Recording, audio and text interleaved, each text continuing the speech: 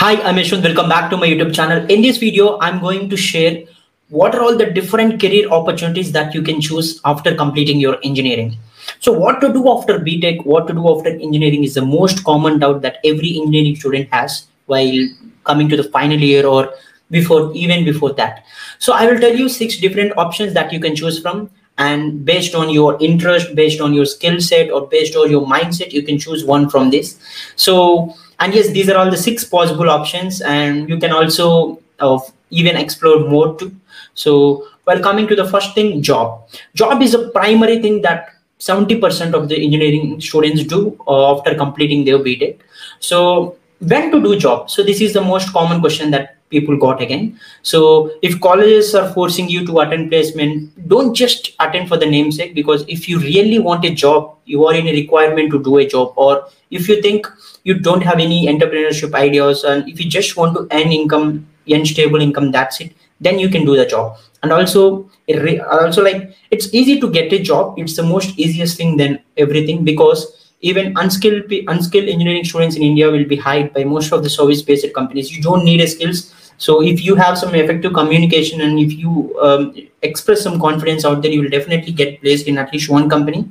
So, but choose, like, if you have any other interest on pursuing higher education, going to a research side, or starting your own firm, then don't go into that, because once you go into employment, or once you go into the job, you won't find time, and it's not easy to get back and start new things. Not everyone will be successful on transforming from job to entrepreneurship. So make sure you are fit to do a job, then only enter into this job. And the second option is M.Tech.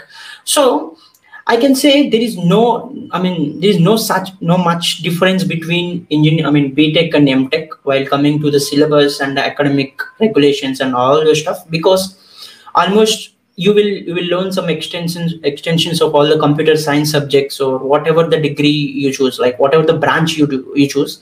So you will only find some extensions. That's it. You will not learn enough things, because everything can be learned online now. So only choose, like, if you can ask me when to choose M.Tech, only choose so when you feel that you are not fit enough to do a job. So even though you will get some placements without depending on your skills, but if you feel you're still not fit for the job, so if you haven't learned anything in your engineering, and you realize that you need to learn something and you need some time, then only do M.Tech. Or if you want to go for research side, so you want to do a PhD, or you want to enter into completely research side, then do M.Tech.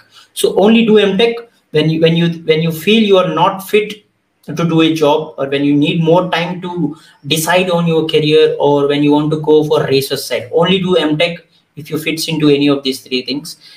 Then the third option is MS. So doing masters in abroad. So, and there is no much difference between M.Tech and MS, but the only difference is when you do masters in abroad, you will get more opportunities, but you need to spend more money before that. So it's costly when compared to M.Tech. So only opt MS. So when you fit any of the reason that I have mentioned in M.Tech, and if you can afford some money to stay abroad and meet all your expenses, then only choose MS. Don't just go to MS just because others are going. So if it really matches any of the things, like if you think you need some time to decide, or if you think you're not that much skill on doing a job, or if you want to start your own entrepreneurship, or if you want to settle abroad, if you have any of these thoughts in mind, you can choose MS. So it's syllabus wise and good education wise, it's similar.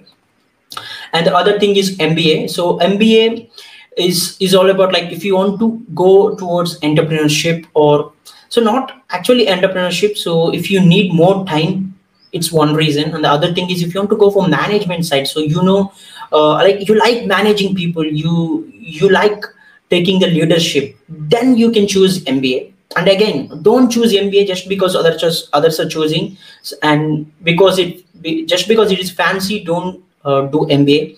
And doing MBA in normal colleges will not favor you much. So if you want to do MBA, try to choose B schools. Of course, it's costly, but only choose MBA when you want to go towards management side or human resources side. So if you want to become a people's member, so you like managing people and leading teams, then only choose MBA. And also, if you want to go towards entrepreneurship and you want to learn more about that, it's a good thing to go for MBA. And the fifth option I can say is freelancing. So you think you're skilled, but you don't like working static. I mean, working in a static mode by doing 9 to 5 job. Then freelancing is one more. You can make sure you can earn per hour using your skills, but only opt into freelancing if you want to become a full-time freelancer. Only choose when you're confident on your skill set. If you're really confident on your skill set and if you have a wide range of portfolios, then ultimately freelancing works for you. But choose wisely. So if you feel you have enough skills to enter into a complete freelancing, then only choose this freelancing. And the sixth option I can say is entrepreneurship. So if you have thoughts from your childhood on starting your dream company, making your idea into a real world solution, so then only choose entrepreneurship. So again, entrepreneurship is a fancy term nowadays. People are starting startups. It's okay, it's fine, but if you're confident on your idea, so if you have an idea, so you need an idea before going into that. Don't just do it because others are doing again.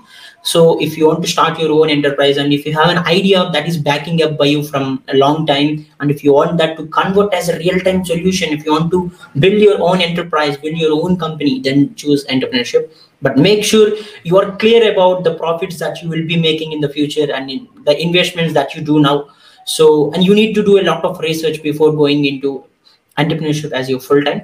So apart from this, there are also some other things. So I can say there are some programs like PGDs, so which is PG diploma.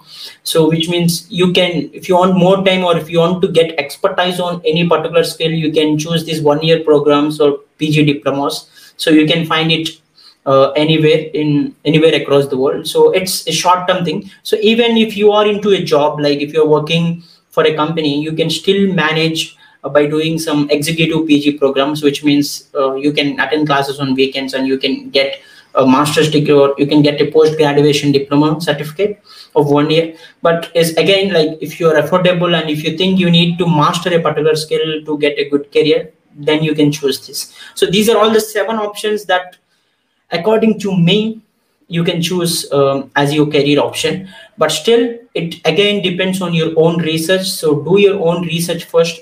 Recognize what fits for you the best. So don't just do a particular thing. Don't just select a career option just because others are doing or your friends are doing, because it's your career, and if you choose it wisely you will get a good career. Otherwise you will lose some of your life just because you choose a wrong decision.